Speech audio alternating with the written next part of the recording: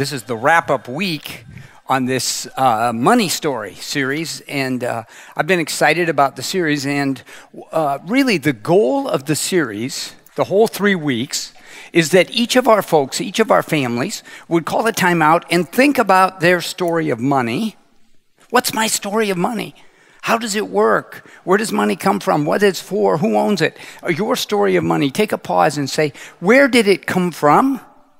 And how does it line up with the story of God? You know, the stories we tell ourselves have great power on us. One time, a couple years ago, we had a big tree in our front yard, and it was when those straight winds came through, and a big branch crashed across our driveway, crashed across the road and the sidewalk. And at that time, we had an old neighbor, Frank Lechtenberg, who was in this church, and he was probably 86, 88 years old. And so I'm out there with my little chainsaw, and here comes Frank with his big chainsaw. And I mean, I was going, Frank, you shouldn't be helping us. You shouldn't own a chainsaw. Frank, you should not even be here. And in one sentence, he told me the story that had power for him. And this is what he said, Dave, this is what neighbors do. When there's a need, they help out. So even at 88 years old, he probably was told that story on a farm when he was growing up as a boy. This is what neighbors do. And so it's still having power on him. You're telling yourself stories every day that's having power on you. You have stories about family. You have this story about how a family works and what a family is and how they get together and how they celebrate holidays. And that story has great power over you. And one of the things that I really want to hit on today, and it's been the purpose of the series, is for you to stop and say, what's my story of money? What's my story of money? And how much power does it have over me? And so for my story of money, I'm going to start with my grandpa and grandma. They grew up during the Depression. And my grandpa had a family. My dad told me this week he was about 4 years old during the beginning of the Depression. And my grandpa told stories about the Depression that had power on him, that has power on me, and has power on my children, and probably will end up having power on my grandchildren. My grandpa stood in line with coupons in order to get food, and he would stand in line for a long time, and then there would be a limited amount of food that he could get with his coupons.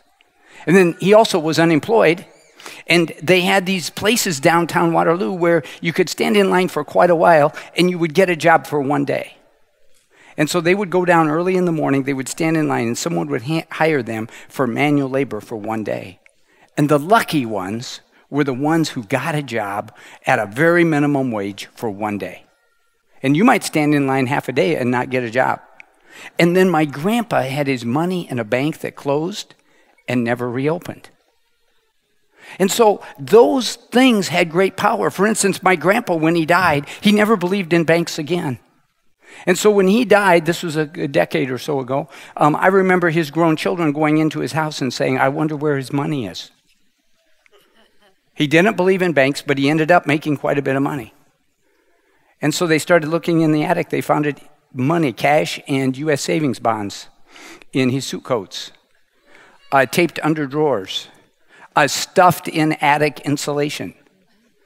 They had to tear the house apart to find his money. Now you and I, in our story, we're going, that's not as safe as a bank.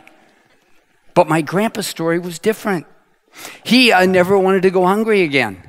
So once he started making some money, he went to the grocery store and he bought cases of corn, cases of green beans, cases of broccoli, and he would stack them up against his basement wall. And once we were going on vacation with our boat, and we were going up to Okoboji, and I remember so clearly, he opened up the hood of his car because he was going to ride with my parents, and he brought this case of corn to the boat, and he said, here, let's take this.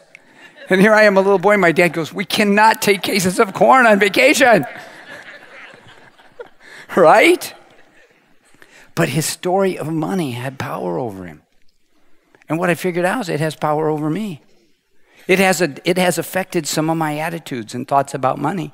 My parents. My mom was 17. My dad was 21, just out of the military. My mom was a waitress. Really never graduated even from junior high school. And shortly before I was born, they were married and they were poor. My dad had to drop out of college to support this new family. And One of the stories we tell in my family is my dad would get off of a job at a factory downtown Waterloo, and he'd have a quarter in his pocket, and he'd have to decide, do I take the bus home or do I buy a loaf of bread for the family? We were poor. I remember as a 6 or 8 or 10-year-old, my dad teaching my mom how to answer the phone when the bill collectors called. We always kept our bills by the phone. And for those of you who are younger, phones actually hung on the wall, and they were like in one place.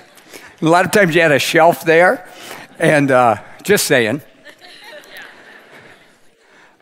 We had a pile of bills by the phone. And I remember my dad instructing my mom, when they call you, to keep them off our backs a little bit, offer to pay them a certain amount of the money. Now, we can't pay the full amount we owe, but if you'll promise to send them $15 or $20, then they'll just let it go another month. And so here I am, a little boy watching that, and that affected me. Then my dad started going to church, and he became a follower of Jesus, as did my mom, as did our kids. We were all baptized.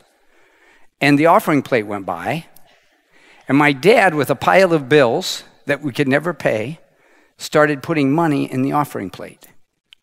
And I mean, I'm an 8-year-old boy, and I'm going, no, we shouldn't be putting money in. We should be taking money out. And I remember the power it had on me. My dad at that time was a warehouse foreman, big, muscly guy. I remember the impact it had on me when I saw him once fold his hands and close his eyes and pray. It had so much impact. Those of you who are dads, grandpas, be sure your kids see you praying in church. Be sure your kids see you giving sometimes, or explain it to them. It has power on them. So all those things have had power on me.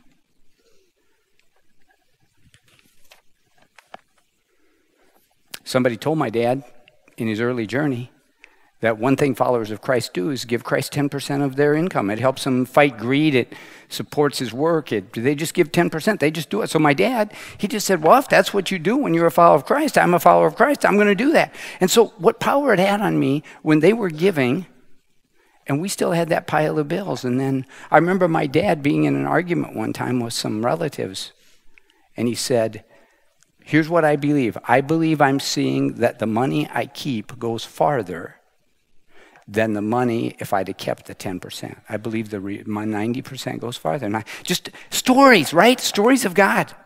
So then Lynn and I get married our second year of college. And we're poor.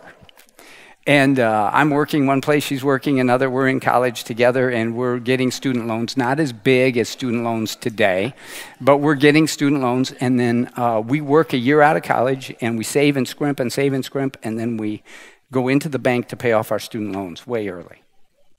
And the banker basically says, you're idiots. Don't pay off this loan early. This is the best interest rate you're going to get. He didn't see today's interest rates. And don't pay it off. But we did. We had to. That was our story. We're not going to be in debt. And we have young families in this church operating that same way with the same kind of a story. We've always been frugal. The other night we had a small group at our house, and from the church, and one of the guys couldn't find a coaster for his coffee cup. And he said, Dave, I need a coaster for this coffee cup, don't I? And I looked at the table he was going to set it on. I said, no, you do not need one for that table. That table came out of my grandma's attic 47 years ago. It was the first piece of furniture we ever got. We've never gotten any other table. My grandkids jump and color and do everything on it. No, you do not need a coaster. Now, his story, he still had to find a coaster and put it on there. My wife and I discovered early that you can live in America really well out of other people's attics. I mean, you just go up in their attics and they have great beds and couches and tables and desks and dressers, and you can. And when you live in Cedar Falls, you can live quite good off of certain days when you're driving around with your pickup. And it's the day the college students are like, they got more money than any of us, and they're just putting like couches and stuff out on the curb, and you're going, there's a good one.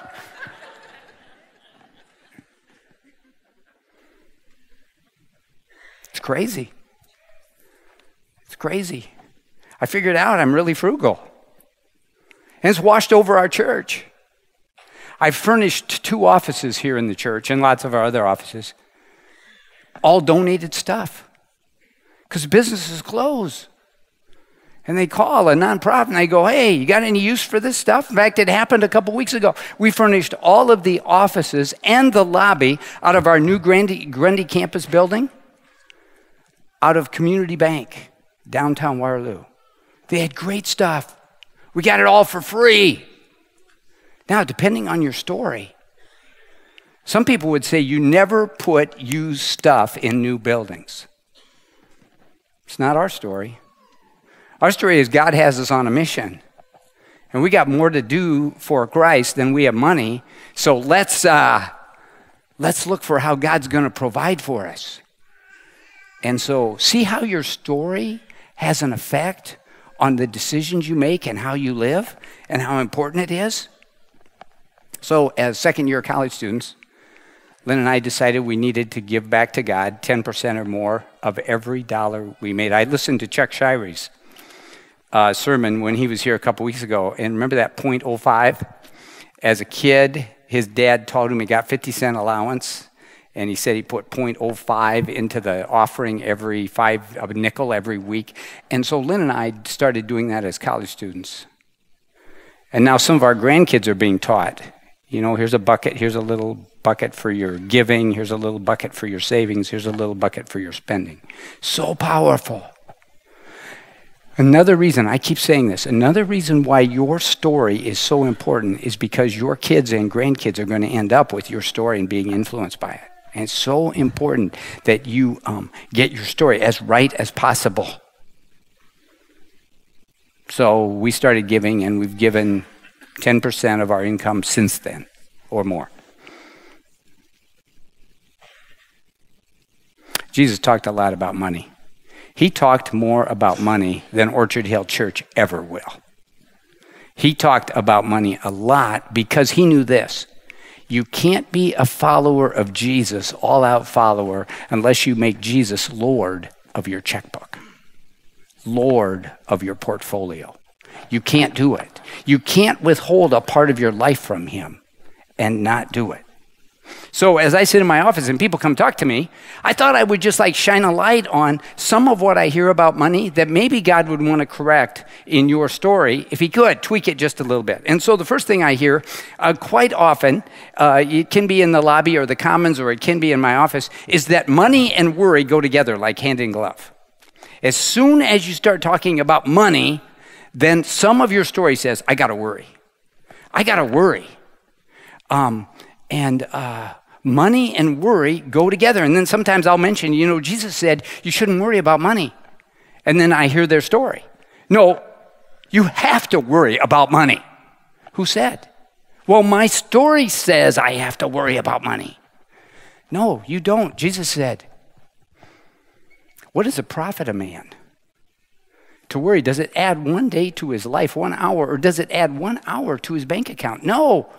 Now, work, plan, be intentional, but don't worry. If you are a worrier about money, stop it. You go, well, how can I do that? My whole life I've been worrying about money. Well, ask God to help you, because worry doesn't add $1. It doesn't add an hour. It does nothing. Second thing, when people are telling me their story about money, one thing that comes up is scarcity. It's like there's never enough, never enough. It's like I never make enough, I never have enough, I never save enough, I never give enough.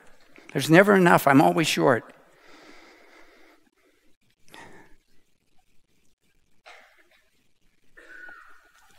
Another thing that comes up quite often is the idea that it's my money. If the Bible's clear about anything, it's really clear about this. The money in your bank account, it's not yours. It's his. The car you drove over today, it's not yours. It's his. The boat in your garage you're trying to store for winter, or the motorcycle, it's fine. Just so you're keeping track whose it is. You didn't have it when you were born. You won't take it with you when you die. And in the meantime, you're managing his stuff. And you ought to have a blast managing it. This is not like a downer sermon. This is like have a blast managing God's stuff, but keeping track of whose it is. It's his. Here's another one. You don't talk about money. Politics and money right now. You don't talk about these things, right? You can't. And what did Jesus say? He said, you will know the truth and the truth will set you free. And he said, shine a light on things. And so everyone in this room has a story of money, and there ought to be somebody you trust that you talk to about it. Somebody you trust that you open your books and you open your checkbook and you open your income and you open your tax forms. There ought to be somebody. Why?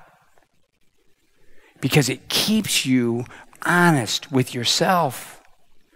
It shines light on it. And a lot of you were taught this, a lot. It's like, oh, you don't talk about money. In fact, many of you don't even talk in your marriage about money. I got my money, she's got her money. We're not even going to open our books to each other. The more you shine light on, the more God can bring truth and joy to this money experience. Now, I know every family can't do what our family has grown into doing. But I just want to say we have a blast at the end of every year, first week of January, where we bring our graphs and charts to our dining room table. And we actually talk about our income and our spending. And we actually have fun making fun of each other. You spent that much eating out. You spent that much on your dog. You spent that much. We actually have fun because there's nothing to hide. And if you can live that way with nothing to hide and no secrets in the area of money. And so some of you need a coach. Some of you need just to be honest in your marriage. Here's another thing that comes up. I have no idea where it goes. I have no idea where it goes. I gave this sermon a week ago or 2 weeks ago down in the sanctuary, and a mom was up front with her 14-year-old son. And she said, Dave, come here. I want my son to tell you whatever it is our story of money. So she turns to him. She's never told him she's going to do this. Hey, tell Dave what you've learned from us about money. And he looks at her, he smiles, he goes, it comes in and it goes out. That's his story. Carter Moore, our college director, does a tremendous job on this. A lot of college students want to talk about money and income and how do you choose a career and how do you pay off loans. And Carter has a rule. If you want to talk to him about money, the first conversation is free. And the second conversation, you have to keep track of where your money goes for 30 days and bring that form before you'll have a second conversation. And when I heard that, I thought, genius. Genius! Most people have never kept track of where their money goes for 30 days.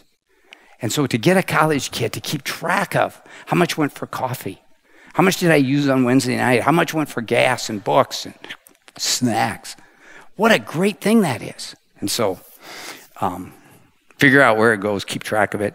Monthly payments are trump card, right? It's like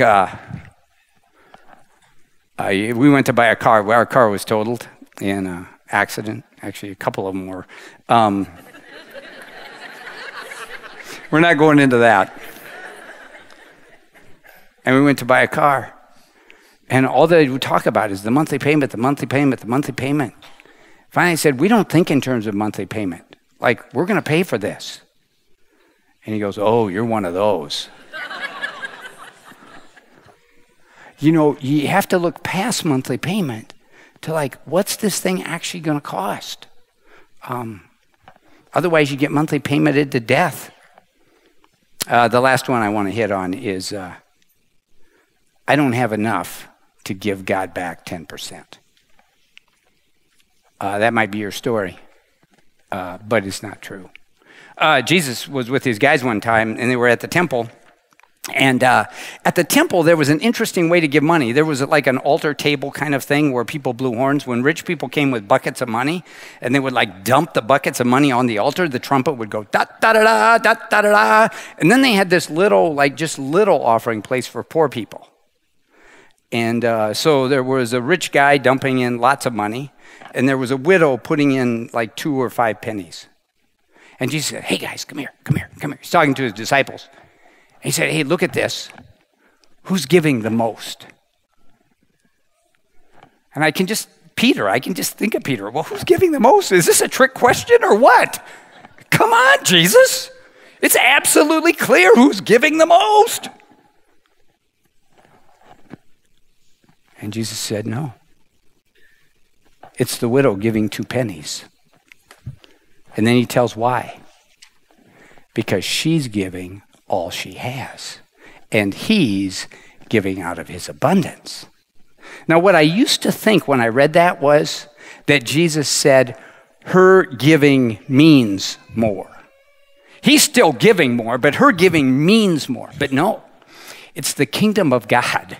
The kingdom of God works really incredibly weird sometimes. And in this area of money, it works really weird. In that God's value on a gift is not the number of zeros behind the gift like yours and mine. God's value on a gift is how much sacrifice and what percentage was it. That's how he values a gift. So then Jesus can truthfully say, the widow with 2 cents, she gave more because she gave all she had. It has a lot of zeros, but he gave out of his abundance. And that's why I love giving in the church. Because a little widow, 88 years old, on Social Security for 30 years, writes her little check and puts it in her offering plate. And Jesus looks down from heaven and he says, what a gift. What a gift. Oh my goodness, what a gift. And some of the rest of us who are working and making money, lots of money, we give ours and it's good. But it's not held against her because she's giving a lot out of her, like the widow. Let me read some words of Jesus and see how this might help your story. Someone in the crowd, we've got this on a slide, someone in the crowd said to him, "Teacher, tell my brother to divide the inheritance with me." Jesus replied, "Man, who appointed me a judge or an arbiter between you?" Then he said to them, first of all, I would like you to understand, most times in the New Testament, when people asked Jesus a question, he never answered it. He did not answer their questions.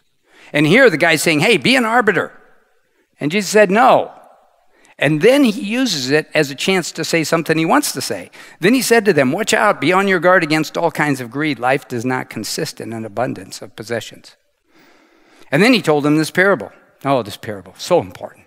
Such a great parable, so important truth. The ground of a certain rich man yielded an abundant harvest. He thought to himself, what shall I do? I have no place to store my crops.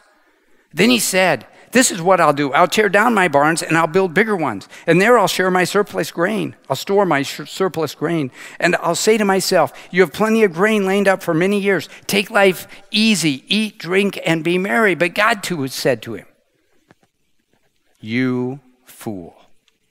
When God said 5 or 10 times in the New Testament to a person, you fool. And whenever he does, I always want to read that real close because I don't want him to say that to me at heaven's gates, oh, you fool. This very night, your life will be demanded from you. Then who will get what you've prepared for yourself? This is how it will be with whoever stores up things for themselves but is not rich towards God. Okay, now hear this. Some people read the parable and think that Jesus is saying he's a fool because he built bigger barns. That is not what it says. You need bigger barns? Build them. You need a bigger house? Build it. You need a newer car? Buy it. What makes him a fool? That he's not rich towards God. This is not a parable against bigger barns. Nothing wrong with bigger barns. But what does Jesus say? He gives the answer right there. This is how it will be with whoever stores up things for themselves. Nothing wrong with storing up things for yourselves, but is not rich towards God. So be sure you're rich towards God. I think when you get to heaven, there's a couple questions at the gate. I think the Bible's really clear about it. Number one is, what did you do with my son, Jesus? Well, I took him as my leader. I took him as my rescuer, my savior, my Lord. I took him. And then Jesus puts his arm around you and says, come on in. And while you're walking through the gate with Jesus, he says, by the way, what did you do with the life I gave you? What did you do with the stuff I entrusted to you? How did you use it for my kingdom, my friend? I think we'll all answer that question one day, and especially us. You see, you were born in the richest country in the history of the world. How are you using your stuff? Nothing wrong with bigger barns. Just be sure you're rich towards God. That's what I'm trying to do. One time I was in Haiti. Actually, it was the first day I was in Haiti ever. I had just ridden the truck through the neighborhoods. I'd seen a third world country for the first time. My mouth was open. And the pastor, he said, you're teaching in my church tomorrow. I said, good. What would you like me to teach on? He said, I'd like you to teach on stewardship. I said, I can't teach on stewardship in your church tomorrow. I do not have any idea what it means to be a steward when your kids' stomachs are bloated with hunger. And this uneducated pastor picked up his Bible and he said, Dave, is it true or not? You see, the message I bring is not just a middle-class North America mission. I hardly slept that night. And I had to answer, is it true that I still need to give back to God some of what he gives me, even if I live in a dirt hut with a dirt floor? Just barely making it. And the answer is, the principles are true. That's why Jesus picked out the widow and said, everybody can give something back, even parents who live in a mud house. Everybody. I noticed Jeff said in his prayer, I think it was in his prayer where he said, we don't want anybody to go home feeling guilty or beaten up when we're talking about money. We don't. That wasn't Jesus' style. God is not an arm-twisting God who says, hey, you do what I want or I'll twist your arm off. That's not who God is. It's more of an invitation. And my invitation this morning is think about the words of Jesus and think how you might find more joy by lining up your story of money closer to his. More joy.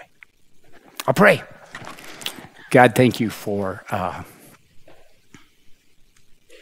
the truth of your word, for the parables of Jesus, for the opportunity to come and worship.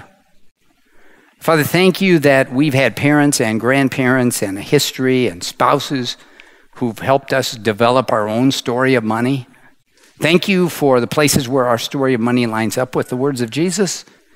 And Father, give us courage to correct and tweak our story of money as it is not lined up with the words of Jesus. Father, you are a good Father. And we love you. And those of us who maybe can't even say we love you, we're still trying to understand who you are and who your Son is. So, Father, help us take next steps, please. In Jesus' name, amen.